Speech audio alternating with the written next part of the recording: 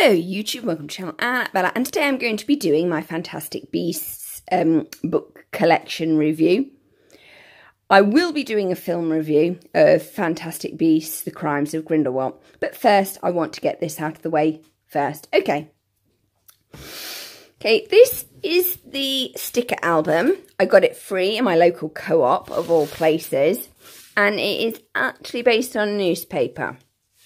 So, magical sticker album, Fantastic Beasts, The Crimes of Grindlewald, Fantastic Beasts and Harry Potter.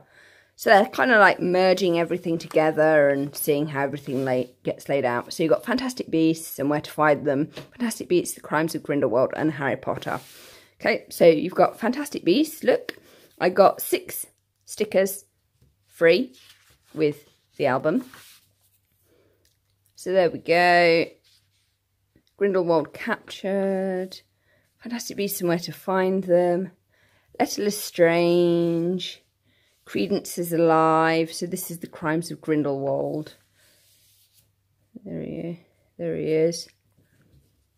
Newt and Jacob. I kind of like this. I really do, but it is going to disintegrate over time. Who is Credence? That is a good question, because he's certainly not Corvus.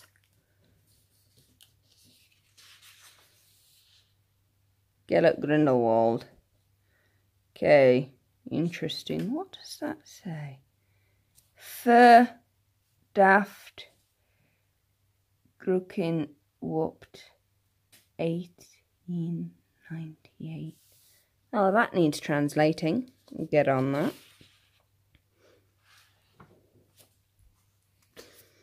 So, oh look. The Beasts. And then we've got Harry Potter, so we've got Hermione there. This is like the Harry Potter section. So they've kind of the rise of Lord Voldemort. Oh, I thought he already rose. Delimited Godric's Hollow, Deathly Hallows, Magical Transport, Magical Objects, Horcruxes, Lord Voldemort, Death Eaters, Pure Blood Families. Interesting that. Oh, I'm liking that at the back. So there you go. Yep. And it was... Where is it? It should say somewhere. Oh, yeah. It was free. Well, the album was anyway. The stickers won't be, of course. But that's kind of cool. Okay. I've also got this, which is the cinematic yearbook. It's got stuff to do inside. But it, again, is split into sections. So you've got the Fantastic Beasts and where to find them. The Crimes of Grindelwald. And then bits and bobs at the back. So it's quite good. And things pull out. And so forth. It's quite nice.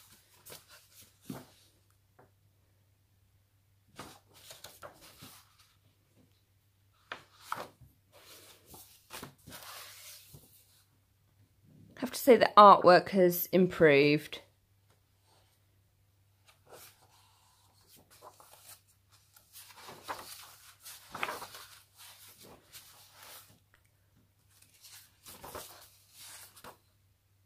Nagini. Grindelwald escapes. There's that skull again. Crimes of Grindelwald. And then Fantastic Beasts.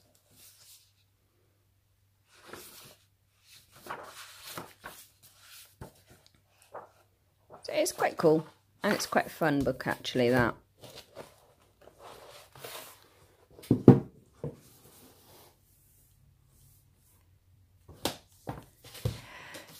Here it is. This, I know, I said I would not be getting original screenplays, but I will explain why in my film review on the sofa in a minute. So here's the book. It's hardback. If we take the cover off, I know, shocking, it is black. And it has the Eiffel Tower on the front. Because obviously in the first film we were in New York, and in the second film we spend most of our time in France, or Paris, which is Paris. Okay, so I went to see a movie, and I had to buy the screenplay to actually understand who some of the characters were and what the hell was going on. I know, and I've read all 7 Harry Potter books and all 8 Harry Potter films, plus Fantastic Beasts and Where to Find Them film, and I absolutely found The Crimes of Grindelwald a tad indecipherable, to be absolutely and perfectly honest. And then I have read this now, which has made it all clear because there are some extra scenes in here that aren't actually in the movie. It is wonderfully illustrated, I do have to say, which make up for the lack of description because it is a screenplay, so you don't get that. Oh, look, there's the Deluminator at the end, look. Let's have a look.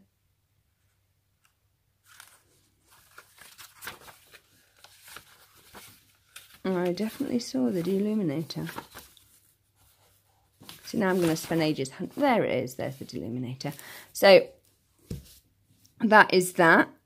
Look, the new Wizarding World logo. Zoom in on that for you. See, they have such cute little details. Look, 2 cats and the Deathly Hallows symbol there. It does have such details, which are stunning. I will say that for it. Okay. I'm now going to go and do the film review.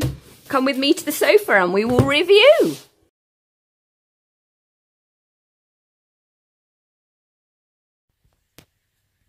Hello YouTube, welcome to the channel, Anna Bella, and I'm actually getting round to doing my review of The Crimes of Grindelwald.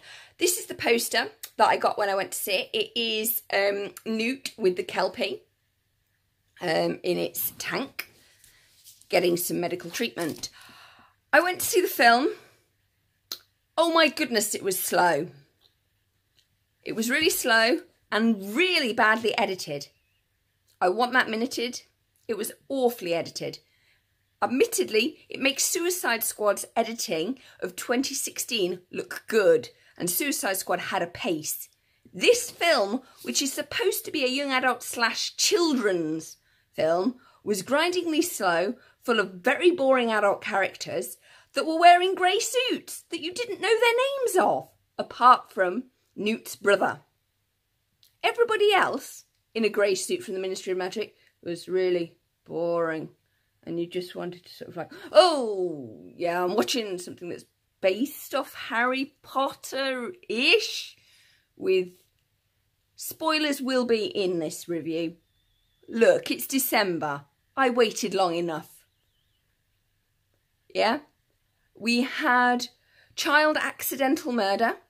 Yay! You know it's J.K. Rowling when she includes things like child accidental murder. Such a happy topic. Note the sarcasm. And who or what is Credence? I'm not even going to go and explain the whole how Credence could be Dumbledore's sister's son with Gellert Grindelwald theory that I have. Take that as my 5 pence of the whole situation, people. But people were like, but isn't Grindelwald supposed to be in love with Dumbledore? And I'm like, no, Dumbledore is in love with Grindelwald because he is gay. Grindelwald, we don't actually know. I believe that Gellert Grindelwald is actually a sociopath. Because if you notice in that movie, he did not actually kill anybody until the blue fire at the end of the film at his rally. He got other people to do his work for him because he was very persuasive and had a silver tongue. Even though he even persuaded his 3rd guard to get his tongue cut out rather than Gellert Grindelwald having his tongue cut out. Because, I mean, if Gellert Grindelwald's tongue cut out, the whole story would be over because he wouldn't be able to do what he does. He's clearly, he can't read minds, but he's very charmistic, very charming, got charisma. And he's clearly got very astute social and emotional intelligence and can read people's body languages very quickly. And he can sense whether people are witches or wizards. Because notice when he went into the room with the small child, who everybody assumed was a muggle, he looked at it for some time as if he was assessing whether it was magical or not. And then he left the room, and we all know what happens then. Yes, child murder. but this time done by an adult. So, yes, over and above, what a jolly topic it was. I will continue this in my room. Hello YouTube, it's Charlotte and Bella, and we have rejoined from my bedroom. Okay, so here I am with my Crimes of Grindlewald book. I was just saying how Gellert Grindlewald is a sociopath. I've covered that, but I also want to bring up another point.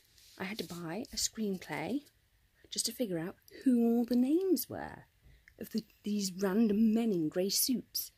It was like, oh look, another man in a grey suit. Oh, another one. Another one. How boring. Yay! Yes, so very useful.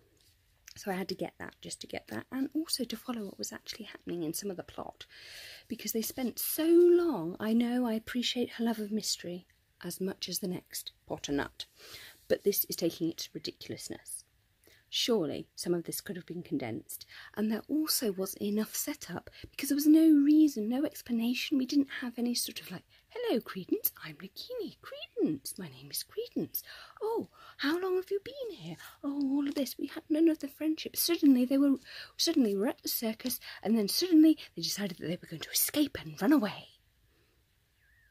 But we had no indication why. And why would Nagini do that? I don't understand, unless she was really compassionate, which seems to be her nature, even though she has been so abused. And it also explains why she ate the Muggle teacher in the 7th book when she was in her snake form. Anyway, I mean the Muggle studies teacher in the 7th book. But that's by the by. That's much later. But you had no understanding of why they developed their friendship, what connected them. It was just sort of like, oh, here's Credence. He's an underbeing just like you. You'll be fine. And off we go to the next bit. And then we had that business about that elf nurse who was killed by a British dude who was trying to kill Credence, who was actually a follower of Gellert Grindlewald. Are you following this? Yeah. I appreciate, like, and then we had the whole business of, like, Newt getting back with Tina, and then the whole Queenie doing a whole Merope Gaunt effect of the love potion on him and losing her marbles completely. Yes, and I fully understand why she would choose Gellert Grindlewald, because Gellert Grindlewald is actually saying that wizards, as the wizarding species, are actually oppressed by their own laws, and they don't have freedoms that perhaps other Muggle citizens like the Can't spells and the No Mages have, which I can perfectly understand. But obviously his methods are a tad interesting, shall we say. But there is a case to say that at this point in time, witches and wizards are quite oppressed by their ministries of magic for various reasons. But it was very interesting that Queenie wanted them to get married in England and live in England, but his bakery is in America. So how on earth can that ever work? So yes, it was an interesting hodgepodge of ideas. It was nice to see Letta Lestrange reveal about her brother Corvus and the switching of the babies, you know, Credence for Corvus and Corvus for Credence. I thought that was very well done. The whole business of the Phoenix and Credence being Aurelius Dumbledore who we've never heard of is just lazy. Normally we do know. Admittedly, Dumbledore did say something about like his grandfather having a phoenix, or his great-grandfather having a phoenix, and that it disappeared, and whenever a Dumbledore is in trouble, a phoenix will come. But whether Credence is a Dumbledore, because I mean all we have is Gellert Grindlewald to say so. And the big fact is Dumbledore may have been in love with Gellert, but Gellert could very well have been in love with Ariana Dumbledore. And perhaps she went to her younger brother rather than Albus to explain this, and then her younger brother took her to her older brother, who was in conversation with Gellert, and all hell broke loose. And she stood in the middle of the three boys, and unfortunately was deceased, and then left a baby that was Credence. Who knows? Who knows what's going on? But that's my hunch, and I'm sticking with it. That's my theory. Whether the internet likes it, who knows? But there is something about Dumbledore's mother being of Native American extraction, which would possibly make Dumbledore's family a branch of the American Salazar Slytherin line from Ireland. That would be interesting in itself, because I definitely think there's a connection there. The whole Letter Lestrange thing, that was really well done. I felt that she was given a good send-off. But it did seem somewhat of a waste of a very good character for reasons that we may not have fully appreciated or understood. And I think we will probably understand them more in the third film, because we've got 5 of these, and we've just had number 2, so in another 2 years we'll get 3, then another 2 years we'll get 4, and another 2 years we'll get 5. We hope. Unless she decides she's going to make 6. We could be here a while with this. Oh boy. I definitely think that we will be getting a cameo of either the young Hagrid or the young Tom Riddle at some point in these films. I really do, considering that we did see the young Minerva, who actually I don't think would be teaching with Albus Dumbledore. Because if Albus Dumbledore is like in his early 30s, or I'm not quite sure, because wasn't Dumbledore supposed to be like 160 and Minerva was only 70? Yeah, interesting. But maths never was J.K. Rowling's strong suit. So yes, it's very interesting. I felt that it was too slow-paced, and that the editing was terrible, because sometimes you were with them and then sometimes you were with somebody else, and it was just choppy, but it wasn't like quick, and it didn't lead nicely from one thing to another, and I felt that some scenes were missing. And yes, even though I have read the screenplay, which is filled in some of the gaps with some of the scenes, it's actually, I got the feeling that they actually filmed other scenes, particularly between Credence and Nagini, because I felt that that was probably a little bit necessary. Anyway, out of 5, I'm going to give this a 3. Johnny Depp did play Gellert Grindelwald very well. And I feel that I have a better understanding of who he is and how he operates. And actually it's kind of creepy, because I actually would prefer Voldemort, because at least with him it's like you join me or you die. With Gellert it's like you can join me, but you don't have to join me. I may or may not kill you, I'm not quite sure. You know? Yeah. I'm going to give it 3 out of 5. Hope you've enjoyed this review. Fantastic Beasts and Where to Find Them. The Crimes of Grindelwald, which is the second film in a saga that may or may not end up being 6 movies, but apparently we've got confirmed that it is 5. So, yeah. Please like, comment and subscribe, and let me know what you thought about The Crimes of Grindelwald in the comments below.